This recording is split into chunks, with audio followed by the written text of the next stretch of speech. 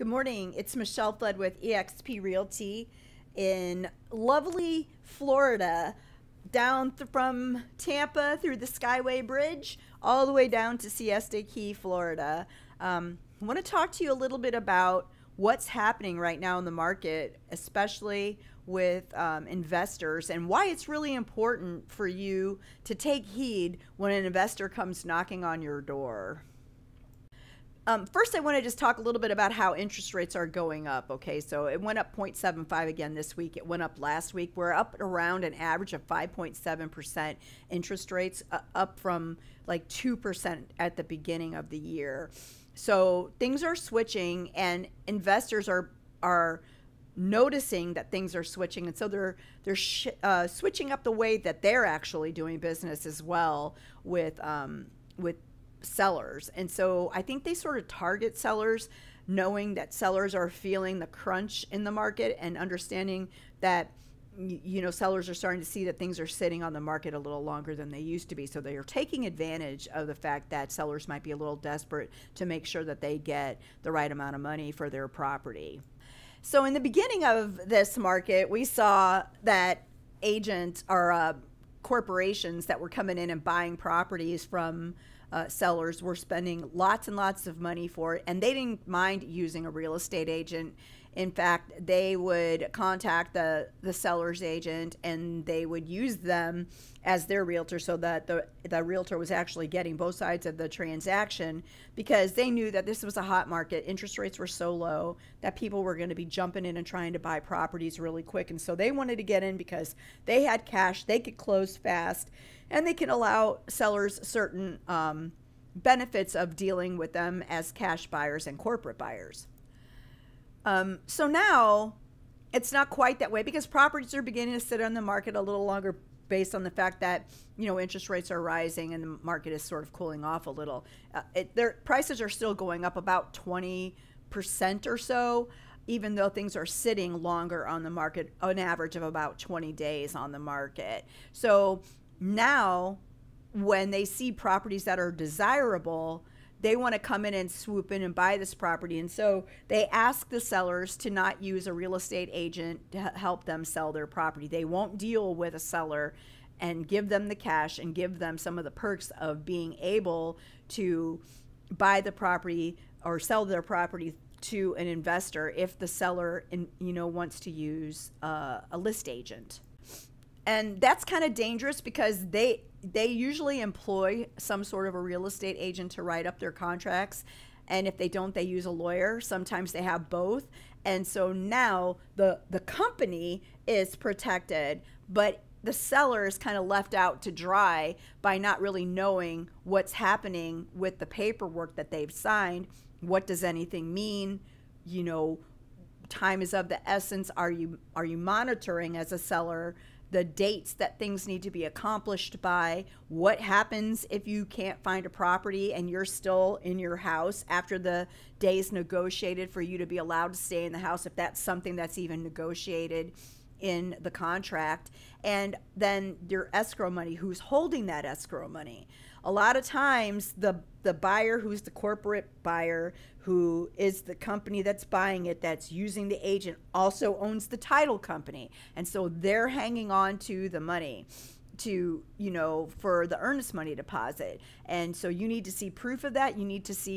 They need to do an affiliated business disclosure if they're connected at all with all of these entities, with the company, with the lawyer, with the real estate agent. If all of these people are under one umbrella, that needs to be disclosed to you. It's really important. So they want you to not use a real estate agent, especially if they see that this house right here is going to sell. This house is worth every penny of what they're offering them, if not more. And they know that if a real estate agent is in the middle of this transaction, that there's probably going to be more people that are going to come along and drive the price up a little bit. Probably not as much as it was happening last year. But yeah, when you have a home that has minimal work that needs to be done on it, and you have a starting price that's something that's going to make people walk in there, you're going to have several buyers walk through the door, and then you're probably going to go ahead and end up with multiple offers. And this is what the corporate buyer is trying to avoid. because they don't want to have to pay top dollar, and then they don't want to have to pay, another agent any commission, when the corporate buyer who has the agent working for them is definitely paying that real estate agent that works for them to their percentage of the sale of this property. So you're just not represented as the seller, and the buyer has all the power, and it really shouldn't be that way. I'm not saying that people shouldn't be represented at all, or one side should have more power than the other. The point of having a contract and having representation is that everybody's treated fairly in the deal. The other thing that I see a lot of people do when they end up getting a contract from a corporate buyer is they don't even know what they're signing. They haven't really examined their documents. They don't understand the dates that are going to come up and go. They don't understand what kind of an inspection they're going to have.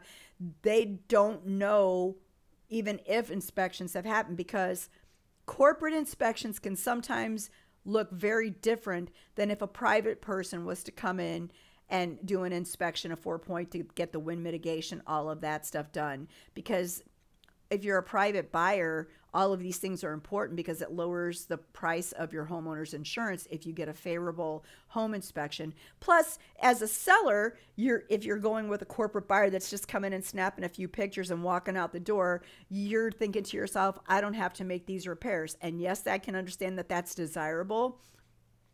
But, there's pros and cons to both of these situations.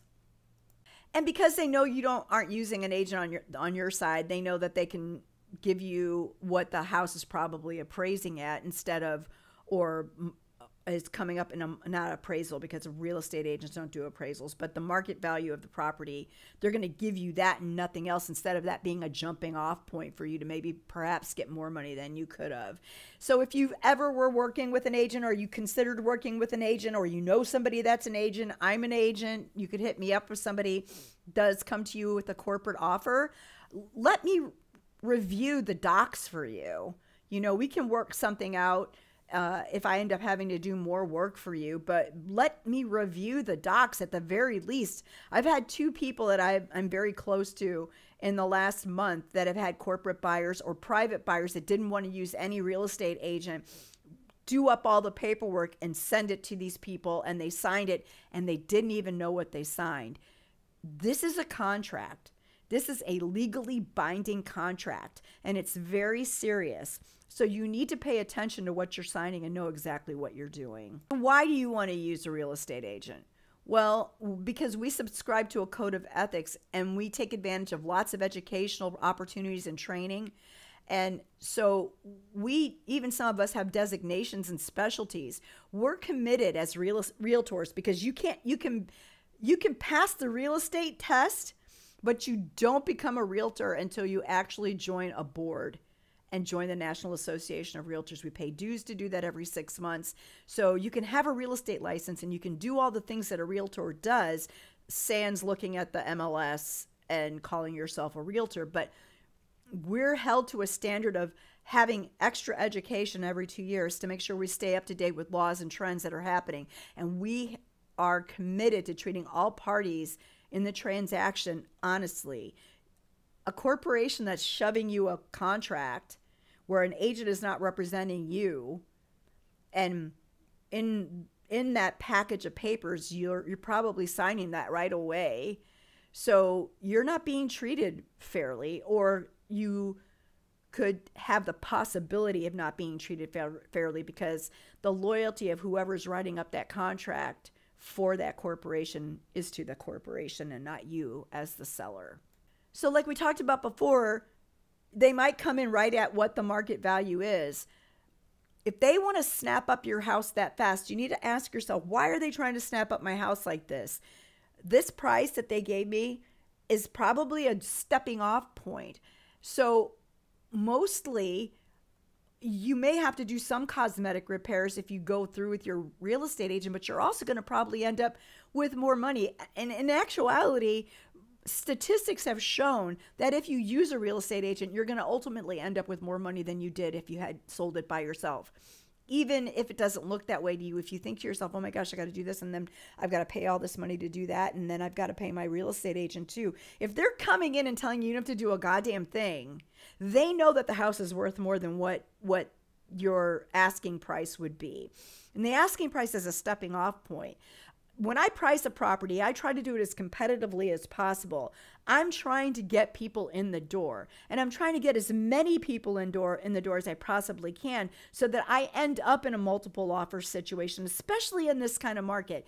We're still in a place where we should be still getting multiple offers if we're priced competitively and there's not a lot of cosmetic work or significant work that needs to be done to the property. So ask yourself why. Ask yourself why they're telling you they don't want to use a real estate agent, and ask yourself why they want to snap it up so quickly.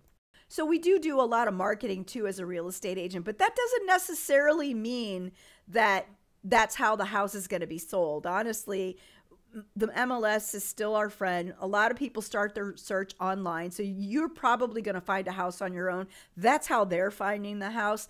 But again, the code of ethics falls into that whole way of marketing, so that you know that we have to cooperate and use an ethical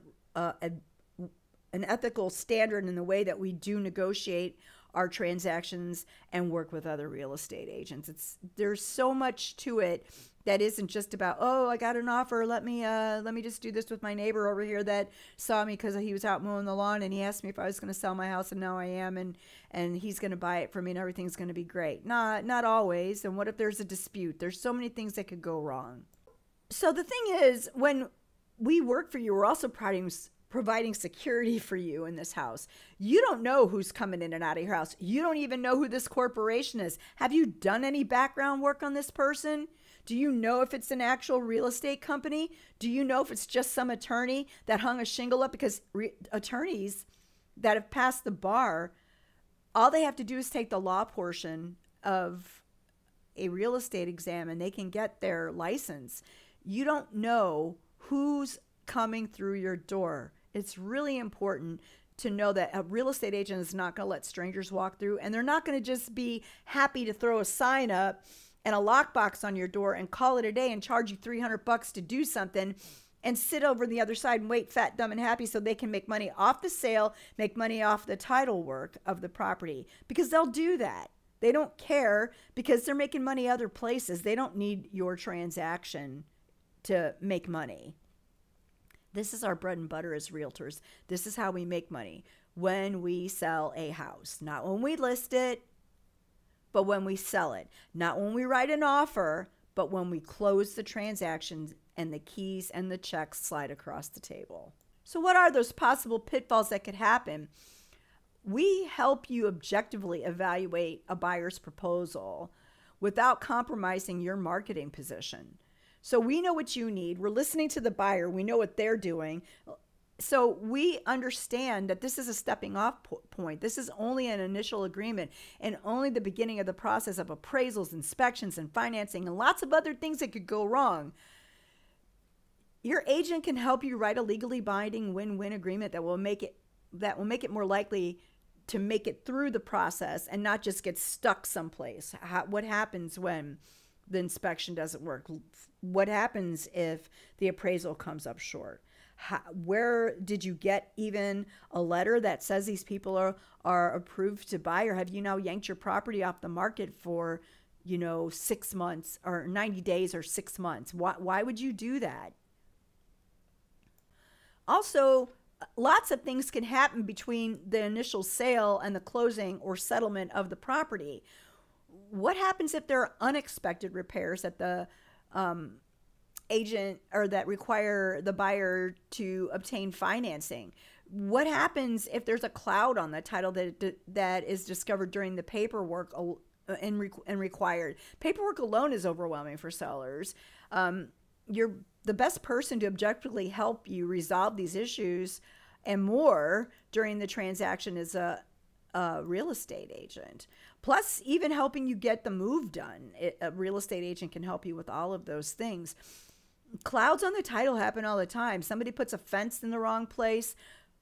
Property lines are not recorded properly from one closed transaction to another, that once they hit the county, there are so many things that I have seen in 16 years of doing this to just have, and okay, I don't know what I'm doing, and I'm just going to trust this company that I don't know anything about to write up this offer, or some private person that was mowing his lawn down the street saw me mowing my lawn and he said he's going to come and buy it. And then he sends me the paperwork and I sign it, and I don't even know where to begin in this transaction. This is one of the biggest transactions that you're going to ever do in your life, and you're just going to leave it up to the chance that somebody's watching out for you. Real estate property that's being sold in Florida, the average sales price is like $300,000 to $350,000. If you had a problem, a tax problem, and the tax problem was $300,000 or $350,000 or more dollars, are you going to try to go to the IRS on your own and negotiate this? Or are you going to have a tax professional help you? It's the same thing when you hire a real estate agent. It's a relatively small cost involved in selling your home, as opposed to thousands of dollars in mistakes and errors and omissions and problems that you can have trying to do it alone, or allowing somebody on the other side to take control of the sale of your property. So it's smart to find a real estate professional to help you sell your home.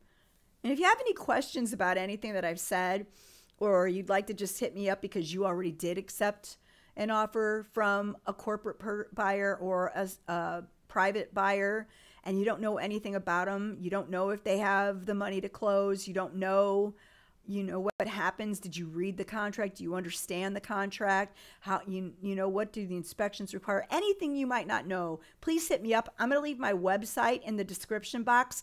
Please follow me on YouTube. That would be amazing if you would do that. And I appreciate you watching. If you stayed this long, 17 whole minutes, dude. I try to go or faster than that, but it don't always work. Have a good day. My name is Michelle Flood, and I'm with eXp Realty. Thanks for watching.